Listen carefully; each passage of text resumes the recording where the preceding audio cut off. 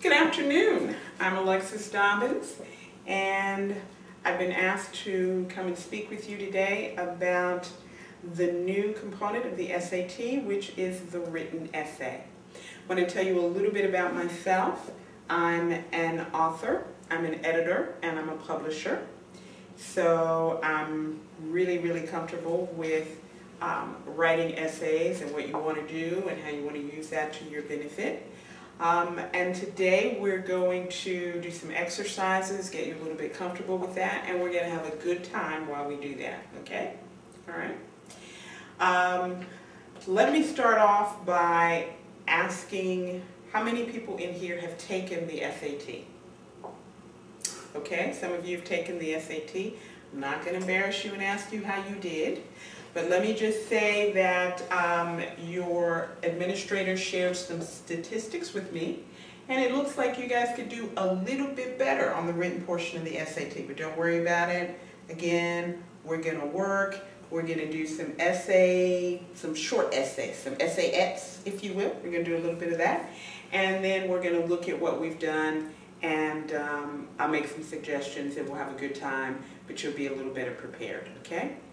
One of the things that I noticed when I was looking at your essays was a number of you actually write the way that you speak.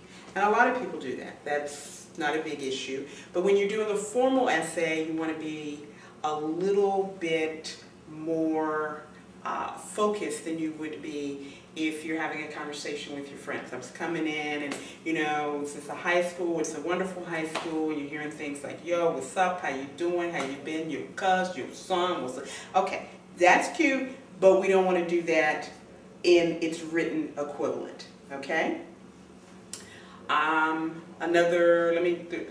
look at some specific words maybe that we use, okay? Anybody here use the word conversate? Nobody uses that? Okay, you want to be shy? It's all right.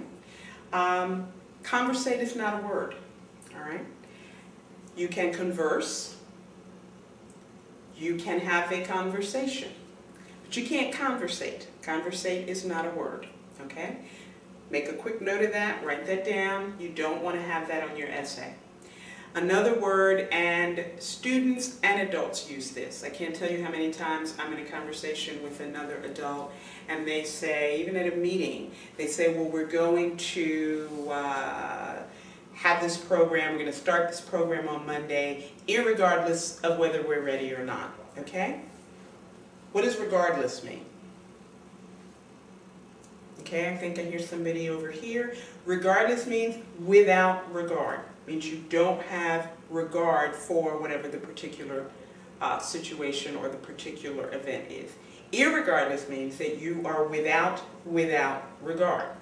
Okay? Anybody kind of getting a sense of that? So what you're really saying when you write irregardless is you're saying I am without regard, which means I have regard. All right?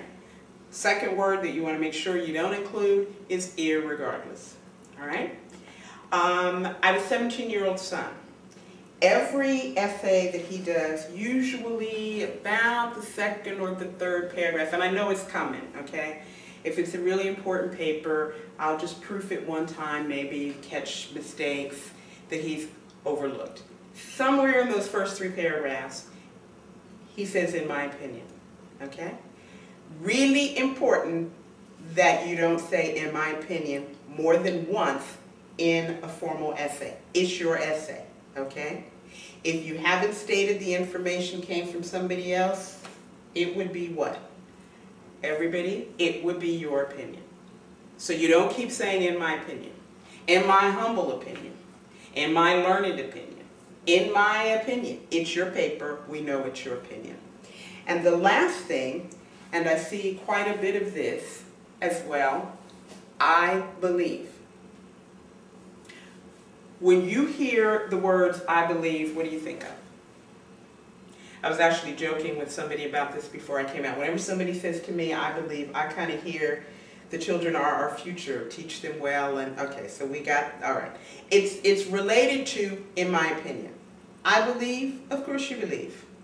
Okay? You want to be careful in an essay when you write I believe. Make sure that it's at a point where it's important for you to make a definitive statement as opposed to just saying I believe. And then the next paragraph you say, in my opinion, I believe. Okay? Again, it's your paper. We get that you believe. All right? Those are just a few things we can get out of our essays real quick. You've got a list with how many terms in there that you're not going to use. 1, 2, 3, 4. We just went over 4. Okay? We're going to take a short break. Then we're going to come back. I'm not going to talk as much. You're going to talk some more. You're going to write a lot. And we'll see what we have in about an hour or so. At the end of the day, we're going to have you ready to do a wonderful essay so you can ace that SAT and get in to the college of your choice.